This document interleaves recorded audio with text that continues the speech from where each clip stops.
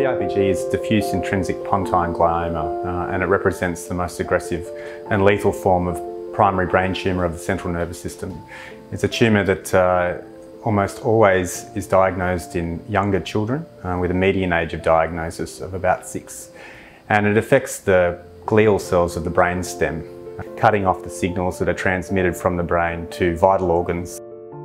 In Australia, DIPG is diagnosed in about 15 to 20 kids each year. In the United States, diagnosis is seen in about 200 to 300 kids. So we think globally, approximately 6,000 kids are diagnosed with DIPG each year.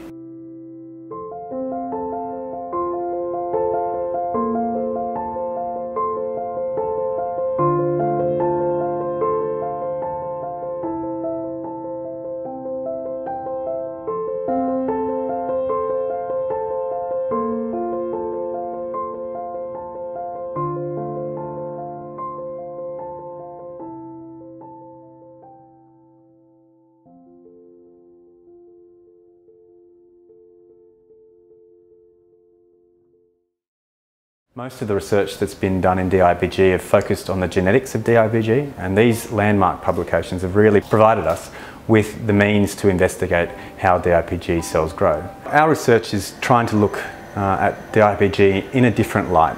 We investigate how the physical architecture of the cell communicates, and what we can do is we can dissect out how those signals are passed on so that we can provide patients with bona fide drug targets that have more potential to work.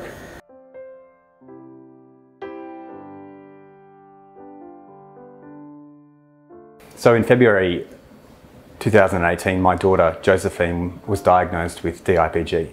Molecular analysis revealed that her tumour harboured a number of mutations that led to the overactivation of PI3 kinase.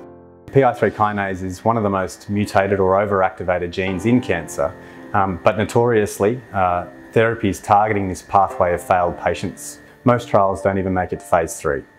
GDC-0084 is one of the most potent PI3 kinase inhibitors around, and the nice thing about GDC-0084 is it has the potential to cross the blood-brain barrier. Now this is really important when we're trying to treat a brainstem cancer. Getting drugs to the site is one of the biggest challenges facing kids with DIPG. So once I found a drug that was in trials for other forms of brain cancer, other forms of high-grade brain cancer such as glioblastoma, I wrote to the company and asked whether I could test GDC in models of DIPG. But with all targeted therapies, how long it works for is unknown, and this is only in preclinical models.